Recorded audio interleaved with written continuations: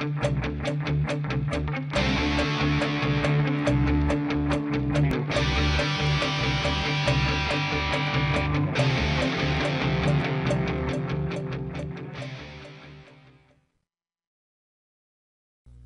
my name is Ryan Israel. I'm a tech lead with Juniper Network Certification Program, and this learning byte is on chassis cluster interface monitoring.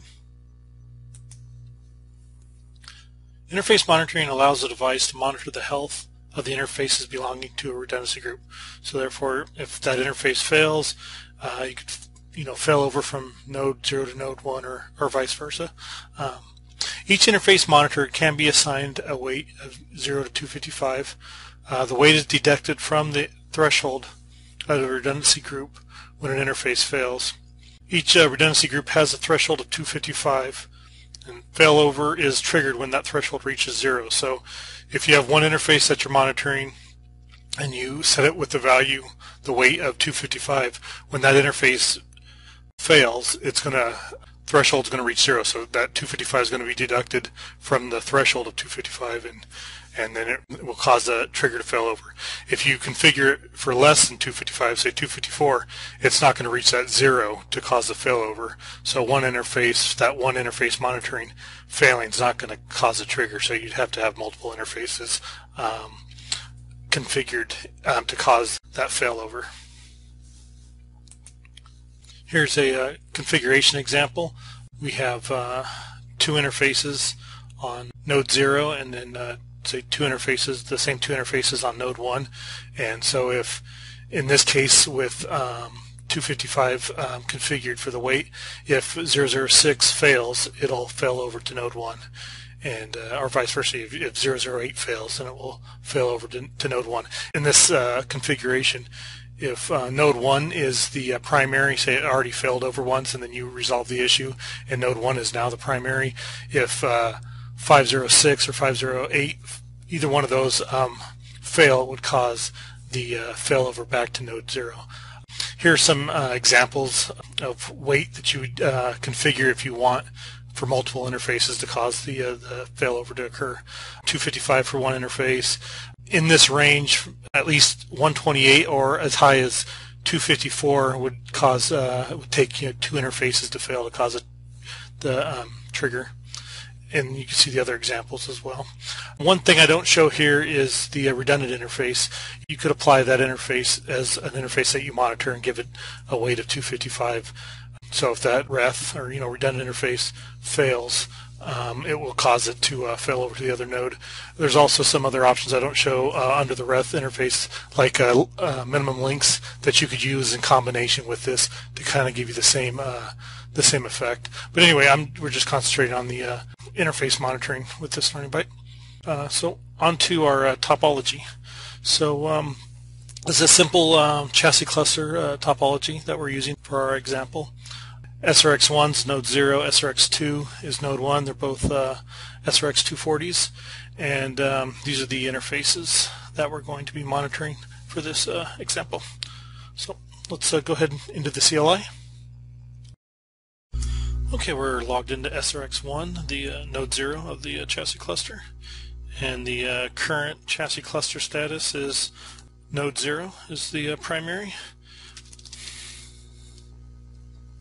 and the actual chassis cluster config is the same as the config example I showed you. The only difference, I added preempt for our testing here so that it will fail back over to node 0 once resolve the issue.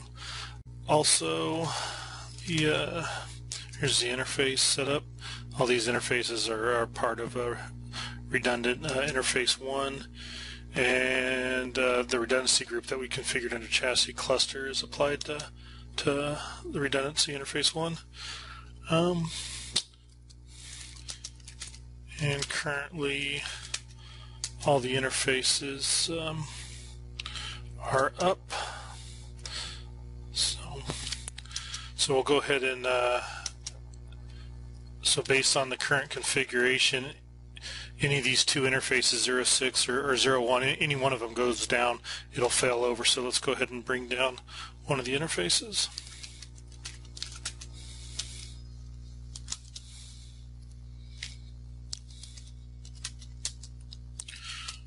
Alright, commit will take about 45 seconds or so.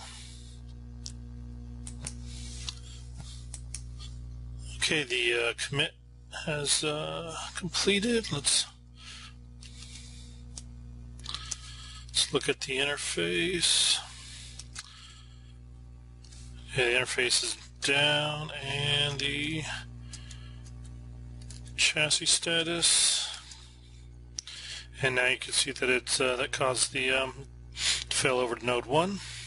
So let's go ahead and we'll put that back, and we'll change the weight values so that it takes both interfaces.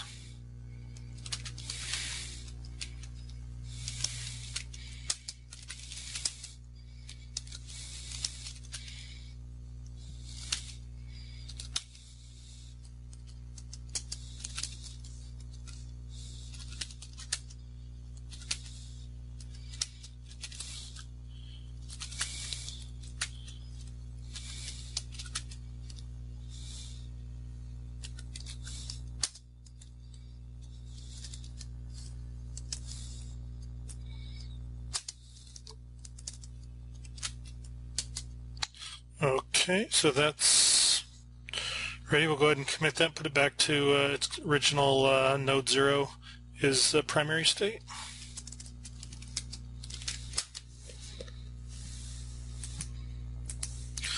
Okay, now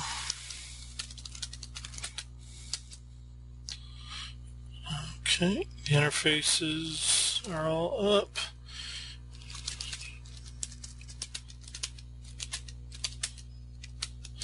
And node 0 is a primary, so let's go ahead and disable the first interface.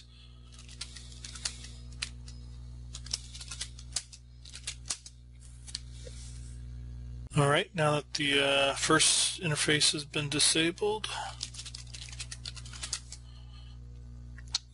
so 6 is down and 8 still up. Let's look at the chassis cluster status. And node 0 is still primary, so let's go ahead and disable the other interface.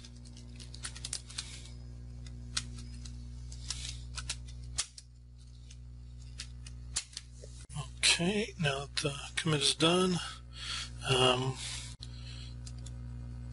looking at both interfaces, they're both down now, and the chassis cluster status is failed over to the node 1. Okay. So this concludes Learning Byte. Visit the Juniper Education Services website to learn more about courses. View our full range of classroom, online, and e-learning courses. Learning paths, industry segment and technology-specific training paths. Juniper Network's certification program, the ultimate demonstration of your competence. And the training community. From forums to social media, join the discussion.